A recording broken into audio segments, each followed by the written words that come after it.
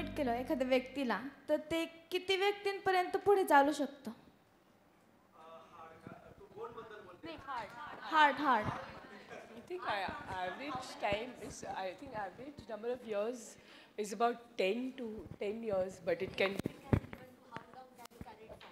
So average time is about 10 years, but I think there are cases where it has gone on for 20, 25 years. But about 10 years is the average time. Kidneys आपण तोच approximately time window असतो. Donated kidneys have about 10 years on an average.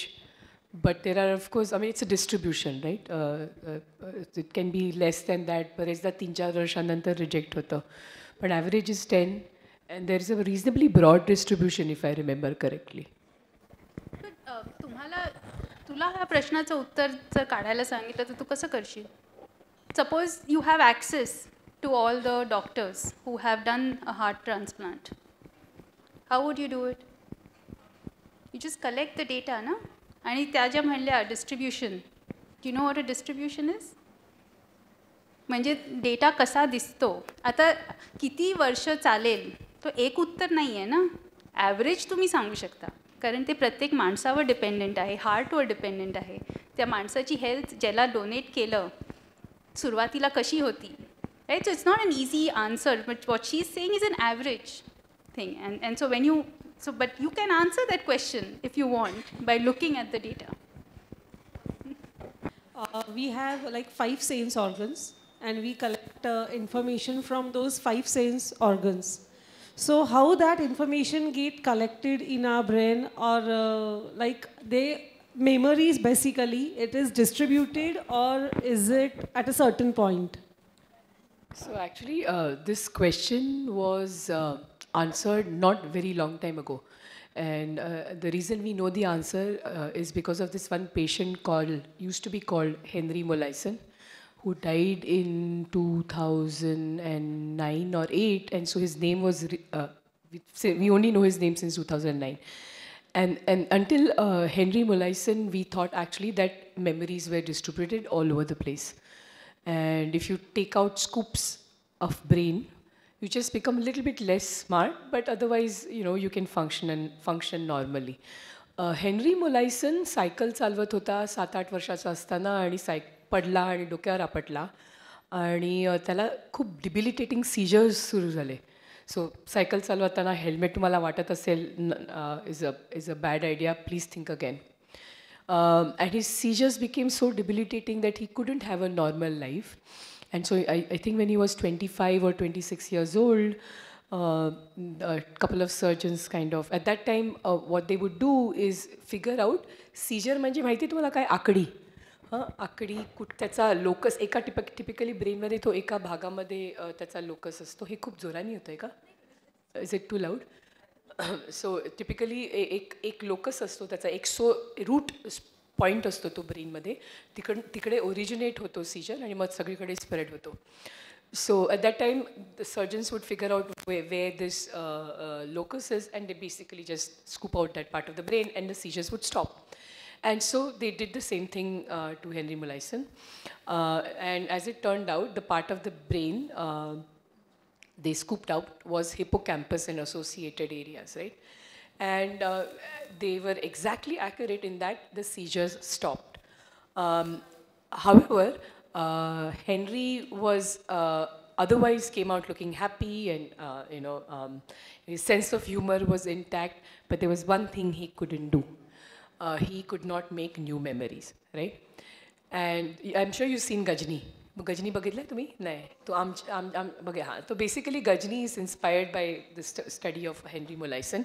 So for next 50 years of his life, there were 3 particular neuroscientists who studied him, amongst others. And everything we know, or a lot of it that we know about learning and in memory, is because of Henry Molaison. So to give you another sort of added detail about Henry Molaison is that he met these 3 people for 50 years of his life, and every single day he thought he was meeting them for the first time.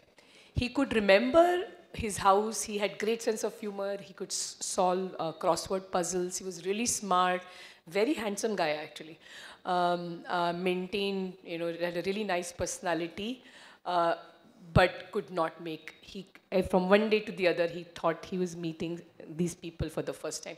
And another thing is that, for example, a complex motor task, काय सगळ्यात कठीण आहे, काहीतरी निटिंगची we've किंवा असं काहीतरी जो motor task ज्याचा तुम्हाला बोटं वापरावी लागतात, ते अशी काहीतरी खूप कठीण काहीतरी टास्क जे नॉर्मल लोकांना 8-10 दिवस लागतात, हेनरी मोलायसनला पण तेवढेच दिवस लागले.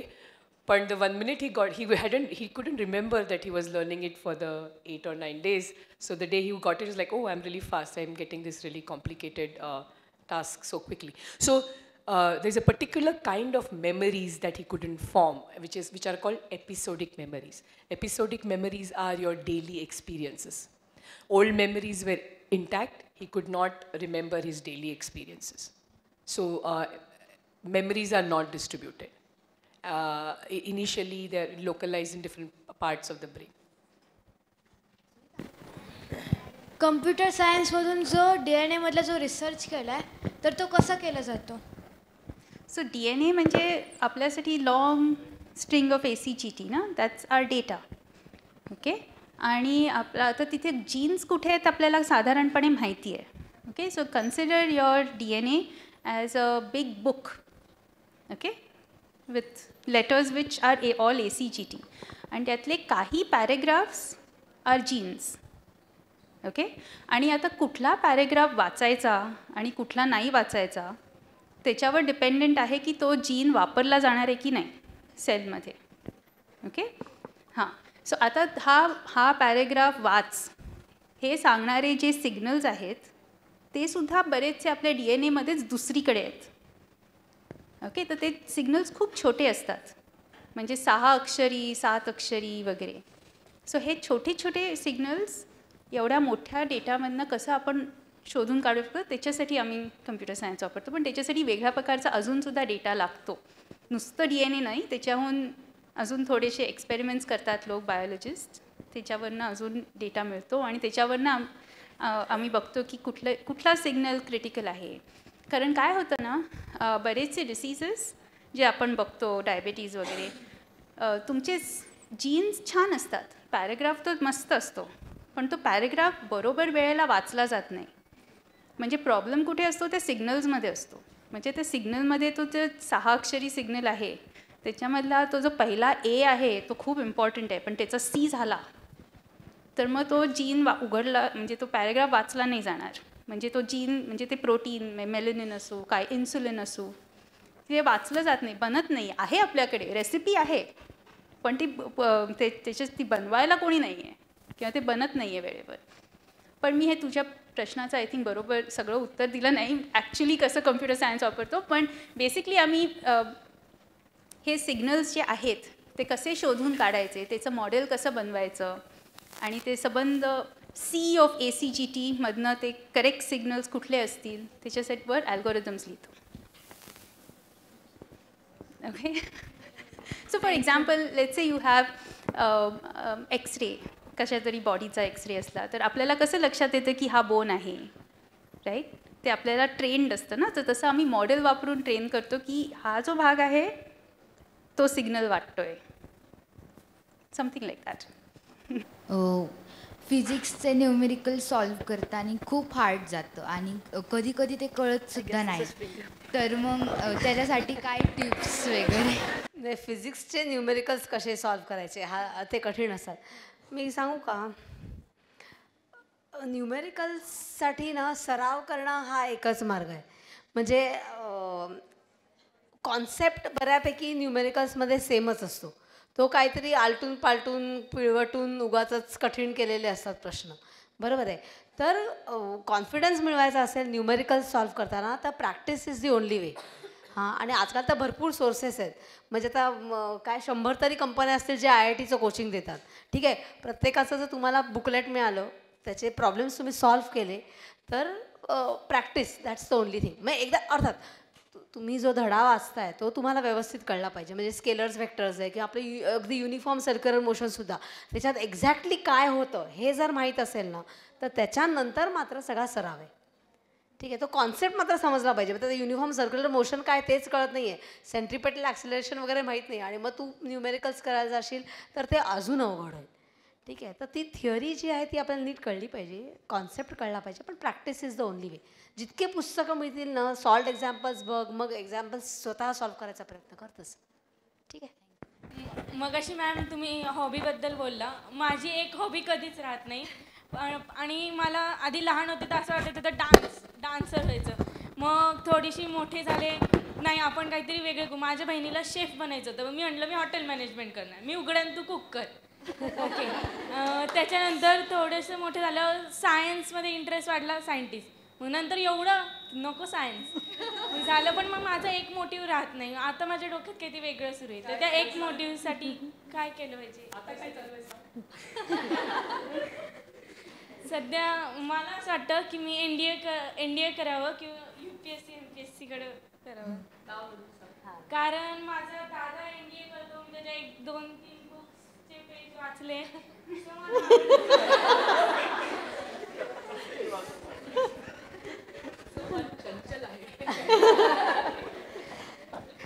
छंद आणि गोल ह्या दोन वेगळ्या गोष्टी आहेत. तुम्हाला शेफ करिअर जे करायचं आहे ते वेगळी गोष्ट, आणि छंद की तुम्हाला डान्सिंग करायचं आहे, डान्स करता तुम्ही, किंवा कुकिंग करता, किंवा पुस्तकं वाचता, किंवा TV बघता, किंवा काही ट्रॅव्हलिंग करता.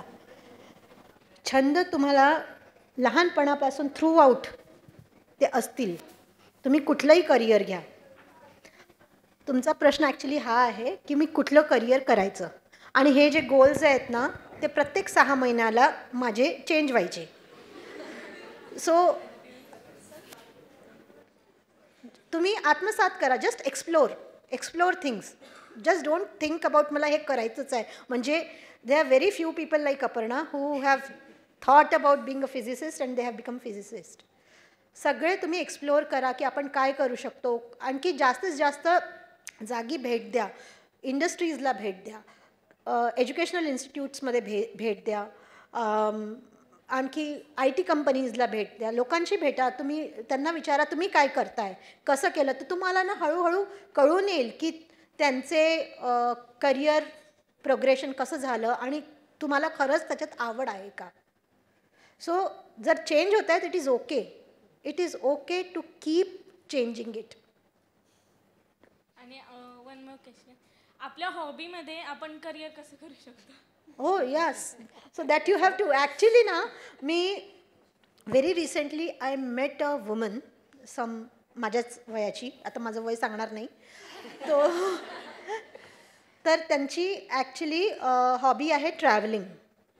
तर त्या पण एका एज्युकेशनल इन्स्टिट्यूटमध्ये शिक्षिका आहेत. त्या पण त्यांनी सोडलं, शी स्टार्टेड ट्रॅव्हलिंग. आता त्यांनी काय केलेलं आहे, स्वतः ते ट्रॅव्हल कॅम्प्स ऑर्गनाईज करतात. तर एकदा जर तुम्हाला माहिती आहे की हा छंद आहे, मी करू शकते, तर then you start thinking about की कसं आपण कमर्शियल यूज करू शकतो. फॉर एक्झाम्पल तुम्ही कुठला छंद म्हणताय, जर तुम्ही मला एक एक्झाम्पल सांगितलं तर मी सांगू शकते कसं आपण त्याला करिअर करायचं ते. आता तर किती सारे शेफ्स आहेत, होम बेस्ड शेफ्स आहेत, ॲक्च्युली क्लाउड किचन्स आहेत. जस्ट द अदर डे आम्ही एक लेडी आहे, शी is actually Elder to me, well settled, पण त्यांना कुकिंगचं खूप हाऊस आहे. आणि कोविडच्या वेळेस त्यांनी खूप लोकांना मदत केली, स्वतः स्वयंपाक करायला लागले. मग त्यांच्या लक्षात आलं, अरे आता कोविड वगैरे सगळं गेलं तर Y can't I keep cooking for others and sale the products. My question is to physics, ma'am. Sound is a form of energy. Then how can we prove sound is a form of energy? Whatever exchange that happens, and if you can measure it, okay, it has to have some form. Okay, you can call it something else, but typically in physics we call it energy. When you do some work, there is also energy.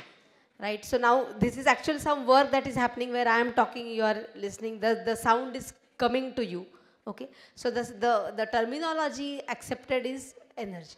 I am speaking right now and you can hear it. There is some medium in between. This is nothing but a transfer of energy. So without okay, where did this question come from? Lesson आहे आम्हाला हां. Study of sound. Then हां. स्टार्टिंगच आहे त्याची की sound is a form of energy. आपली पुस्तकं. Ashok sir एखादी ॲक्टिव्हिटी दाखवतील ज्याच्यावरनं तुम्हाला अजून चांगल्या प्रकारे काय